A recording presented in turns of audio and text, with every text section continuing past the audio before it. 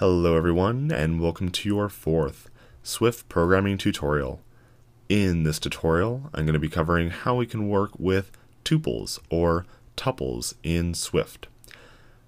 From now on, I'm just going to refer to them as tuples, although I know some people do refer to them as tuples. I've just learned them as tuples, and so for me to try and switch that in my head, just more than I want to take on. So you can learn them however you want, but I'm going to say tuples. So what is a tuple in Swift? Well, a tuple simply represents a collection of values that are very closely linked to each other. So maybe as an example, you're looking up somebody's name in a phone book and you come across their name and there's specific information that's tied to them, right? You have their name, their phone number probably if it's a phone book, at least hopefully there's a phone number. And then you would perhaps have their address, right? So this is three pieces of information that would be very closely linked together, and you might want to represent this sort of as a group. And we can do that in Swift using a tuple.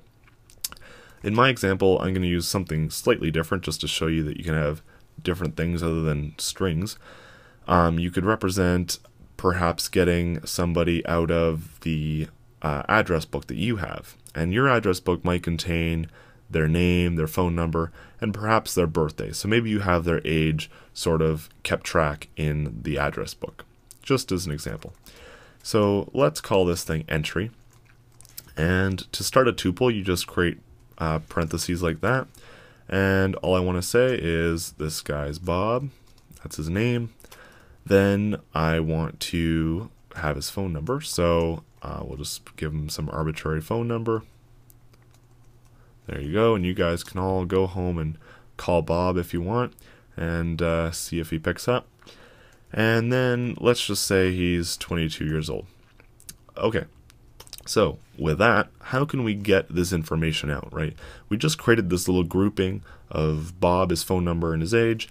How can we get this out? Well, the simplest way is just to say entry dot the index of what you want to get. So this comes back to that zero indexing system that we work in when we're programming, right? Bob represents the 0th index and the other things are the first and the second.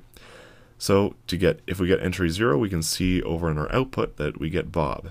If we do entry dot 1, we get the phone number, and entry dot 2, not surprisingly, is his age. So a very simple way to get the values.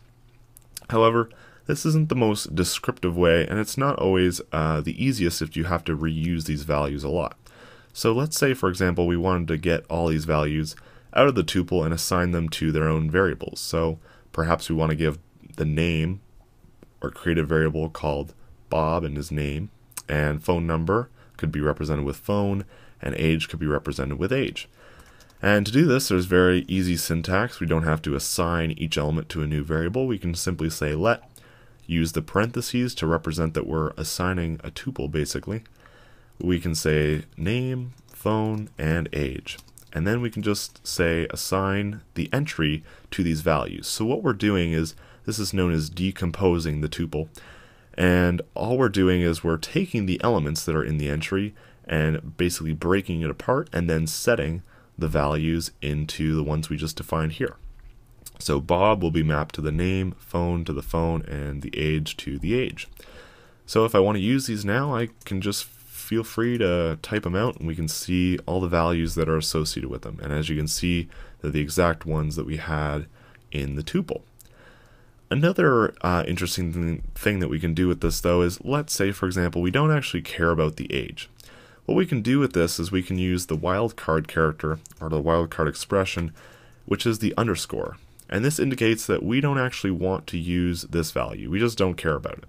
And oftentimes you might not care about it. Maybe you just want to get all the names that you had in these entries. So maybe you have an array of entries or something, and you wanted just to get the name of everybody in these entries. Well, to simply do that, you could just say name underscore underscore. Don't worry about the other parameters because you're not interested in them. And the wildcard character makes this a little more clear. So if I include that, of course, I can't use that age variable because, well, it doesn't exist. Okay, so that's just another neat thing that you can do with tuples. The last thing that I'm going to show you is naming the parameters when you create them. So what you can do is, let's say for example we wanted to represent the size of a rectangle. We could say let size be a tuple, and we'll name each parameter. So we'll say the width, and we just use colon, and then the thing that we want. So width 10, and we'll say length, and that could be 20, for example. Okay, so our size, we've now defined to have a width of 10 and a length of 20, and we can access each one of these by saying size.length or size.width.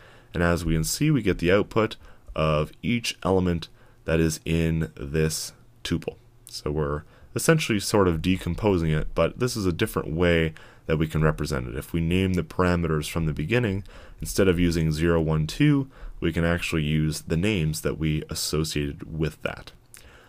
Anyway, I hope you enjoyed this tutorial. If you have any other questions on tuples, I know this was a pretty quick one, but it's all I really had to cover for tuples. That really explains just about everything you can do with them. We'll talk about how we can use these in functions and everything when we actually get to using them in functions, but you'll actually see the use of them in the next tutorial as well, so I figured I'd try and explain them now. If you have any questions, leave your questions in the comments below, and I will see you next time. Peace.